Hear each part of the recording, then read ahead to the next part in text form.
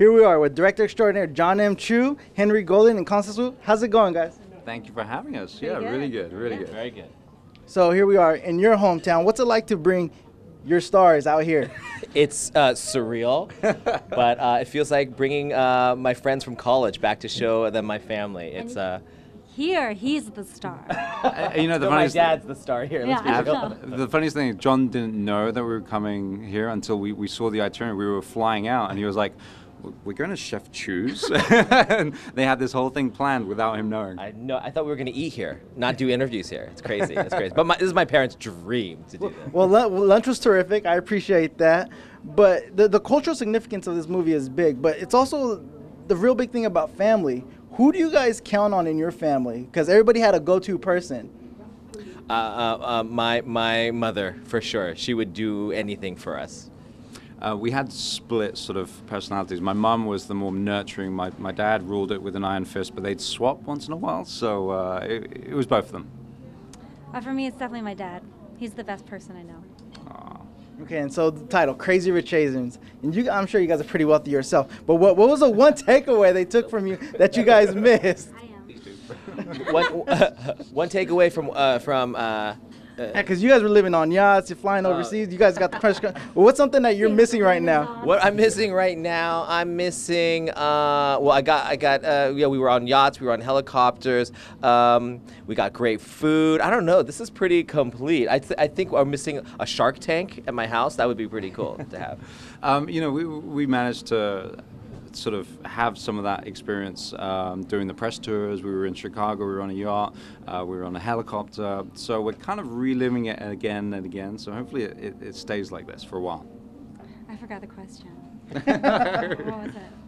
What are you I missing? forgot it too. What are you missing in the life? I don't Yeah, know. move on. Nothing. Your first lavish buy, once you got that big check, your first lavish buy. I got a mattress. Because I had a nasty-ass mattress before that, and I got the most comfortable mattress. It's awesome.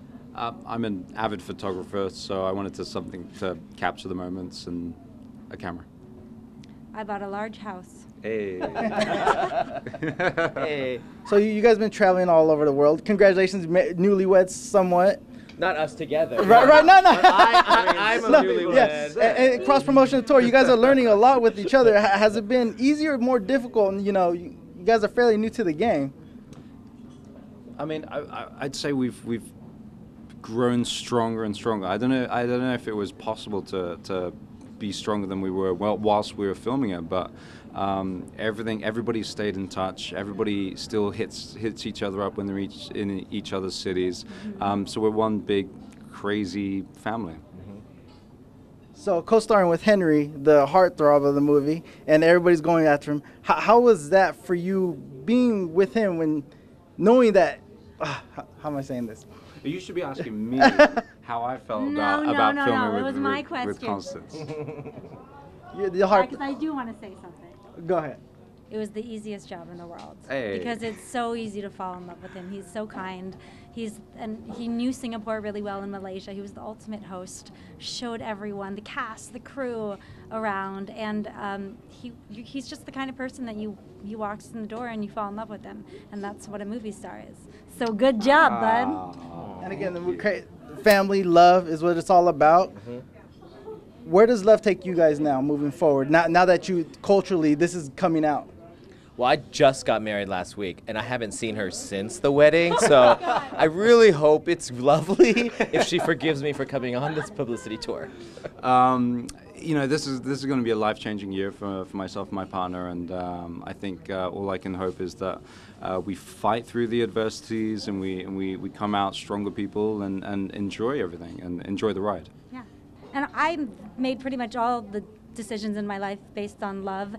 Often really dumb ones. Like I wouldn't even have gone to LA if it wasn't for love. I mean, or the lack of. Like somebody broke up with me and I had to like leave because I was like so heartbroken. So I think, yeah, just follow your heart and maybe you might end up starring in a movie one day. I don't know. Go check it out. Crazy Rich Asians out now.